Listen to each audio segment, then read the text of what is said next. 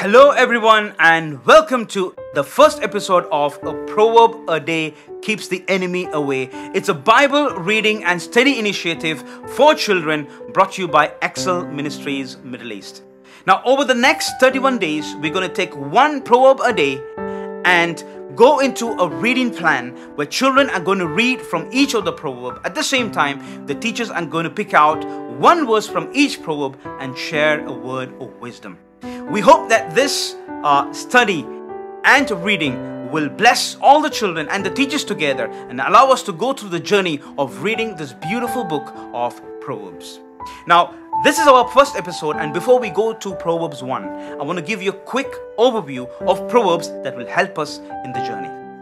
Now, the nature of Proverb is very important to understand as we start this journey together. Proverbs are short sayings that gives you a word of wisdom. It is not to be considered as a book of law, as are so many other books in the Bible. It is not to be considered as a book of prophecy. It does not have an application for the future when it comes to being a prophecy. And most importantly, I think where many people err is taking this book of wisdom as a book of promise. And that's something we should refrain from, because many words looks like it has an effect that gives a promise, but it does not. A simple example to share is the verse, train up a child in the way he should go, and when he is old, he will not depart from it. It's a word of wisdom that gives you a practical application that has a positive, probable outcome, but the outcome may not be always as it is considered, because this is a wisdom saying that tells you if you do so, this could be the probable outcome. So while we explore this book, it is very important for us to understand and take the proverb as an important part of scripture, wisdom literature that God has put in His wisdom into these books so that we can have practical application of these sayings. Very quickly, also we can go into the divisions of the Proverbs so it's easy for us to follow through.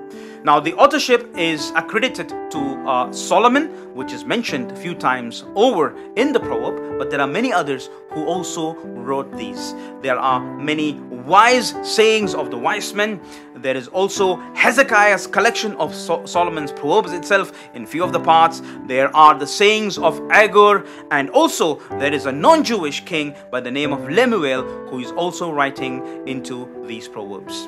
Now, the first 9 chapters acts as a prologue to the Proverbs that starts from the bigger chunk, which is from chapter 10 to 29. So while we read 1 to 9, we understand few things where there is a father's dialogue with his son, and at the same time wisdom being represented as a lady that gives us these are not short sayings but rather longer sayings that gives us a base and the fundamental basis for us to look into the Proverbs that comes in the second section, which is from chapter 10 to 29. And there is an epilogue of 2 chapters written by various people, various topics that concludes into chapter 31.